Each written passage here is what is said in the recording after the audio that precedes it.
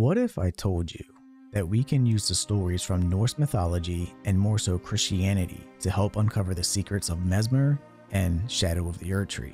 Let's start by a quick reference for Marika and Godwin. Their story greatly resembles that of Freya and her son Balder. For a quick general summary, Balder was the god of light and Freya's golden son. It was foretold of his death, which then led Freya into madness to prevent it. This reminds me greatly of how Godwin's death drove Marika to the brink.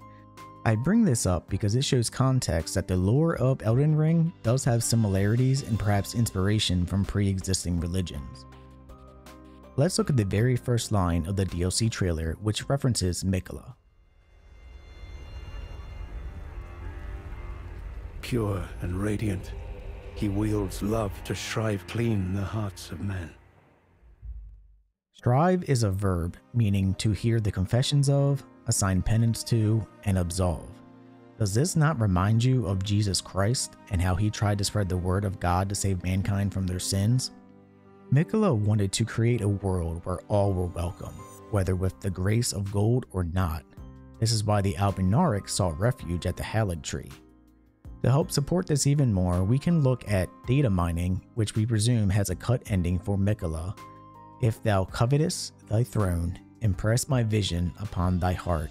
In the new world of thy making, all things will flourish, whether graceful or malign. Malign here can be referenced to mean those without the grace of gold. Let's move on to the next word spoken.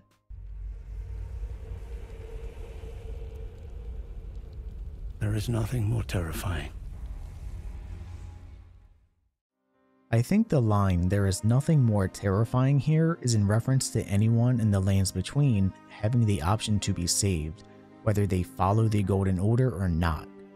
Think about what could be more fearful for an outer god or ruler than its own people no longer needing his power or guidance. I want to skip ahead to this part of the trailer where we see what is presumed to be Mikola's rune. I think clearly this represents Christianity's cross here, but we'll return to Mikola in a second. Let's move on over to Messmer now. Mother, wouldst thou truly lordship sanction in one so bereft of life? His words can be inferred as asking his mother Marika why she put approval in someone who lost the grace of gold, which we all know that all tarnished have lost. I think perhaps Messmer lost his grace or his mother's approval, yet questions why she would dare give someone else who doesn't also have grace approval. This is important because it reminds me of even more stories from Christianity.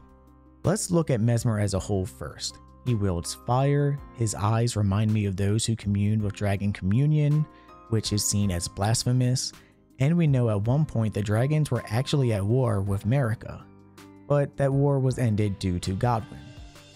Messmer also wields snakes, and they are even referenced in his helm. I bring these up due to the idea that Messmer reminds me of Lucifer, who was once an angel.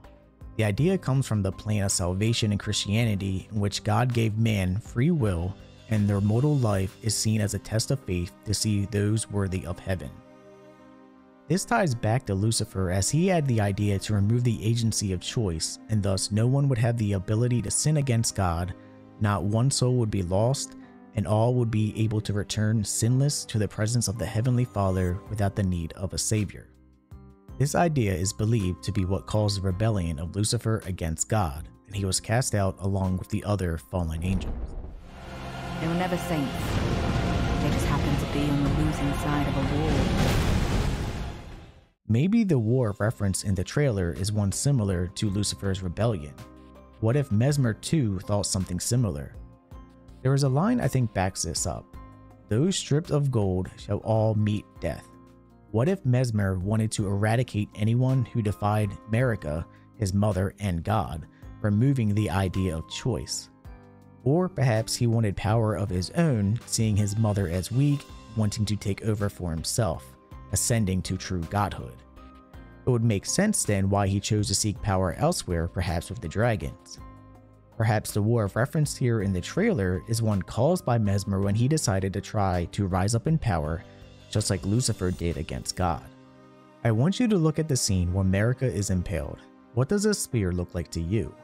At first, I thought this was something with destined death, but now I am thinking perhaps the spear was made from the primordial sap of the Earth Tree. We know in the current Lands Between, the Crucible wields great power and at one point in time was even worshipped. But it is now completely scarce, yet in the Shadow Realm, you can clearly see an abundance of it. What if Messmer got the title the Impaler because he impaled Marika with a spear made of pure Crucible sap? Perhaps that was his final sin that caused him to be banished to the Shadow Realm along with those who followed him. What if, for lack of a better term, the Shadow Realm is now Hell for those deemed unworthy or banished by Marika? If you look at the two trees like this you see on screen now, does this not make you think of heaven and hell? Two sides of the same coin?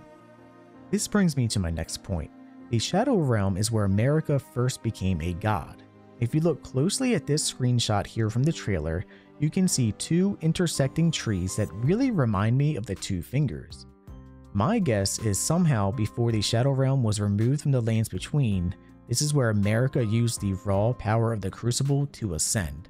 But of course, that is speculation.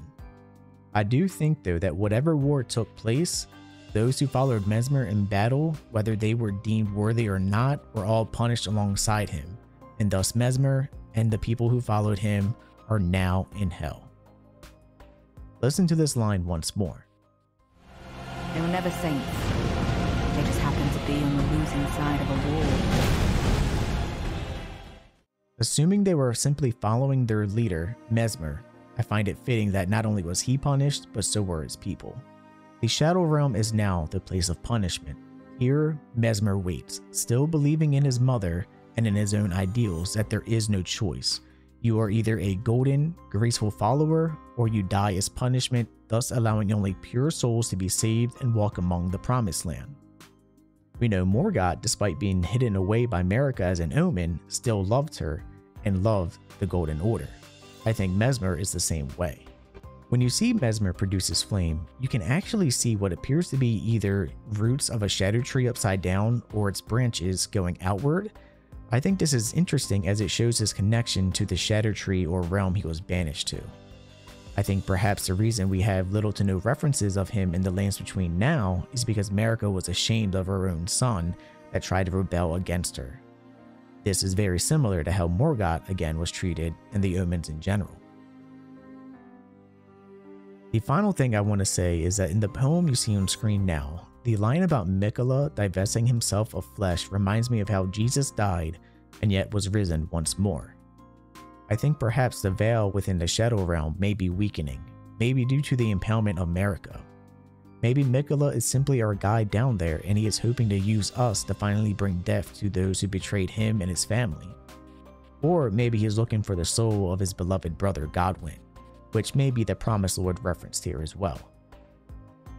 Anyway guys, this was just short speculation from some things I thought about after looking at the trailer some more. So if you did enjoy this, please like and subscribe because I will be covering this game a lot more once the DLC is released.